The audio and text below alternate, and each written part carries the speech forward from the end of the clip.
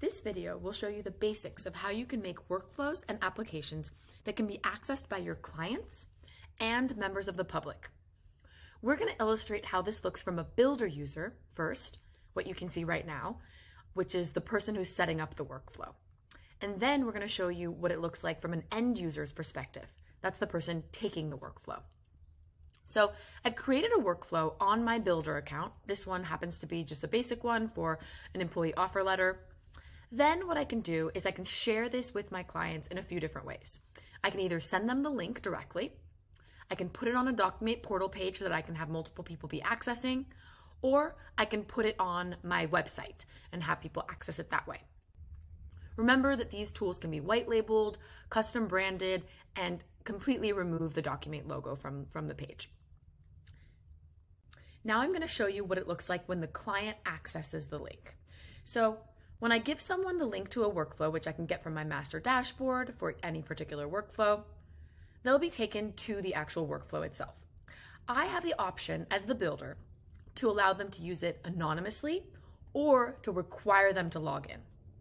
In this particular case, I have a workflow that can be accessed by anyone and doesn't require you to log in. It can be accessed by members of the public. Those people still can sign in if I want them to. Or I could have set this up so that you have to have a login and you have to be authorized in order to get an access to one of these workflows. So let's say I want my users to sign in so that they can store their data. What they can do is they can create an account by clicking sign in.